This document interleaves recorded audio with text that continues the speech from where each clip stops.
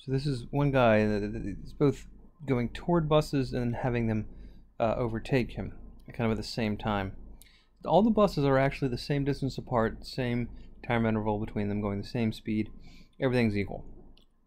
They're just asking, if you're at the bus station, how long is it between buses? How frequently do they release the buses from the station? Every 3, every 4 minutes, every 5 minutes? How often do the buses come by your stop?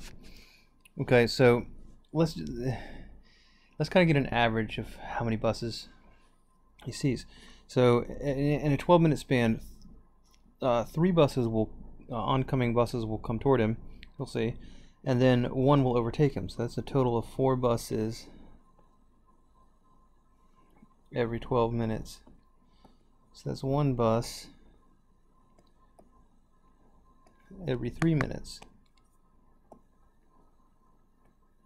Okay, and that's buses going east to west and west to east. So if we're counting just one direction, that's 1 bus every 6 minutes. Okay, it would be half as frequent.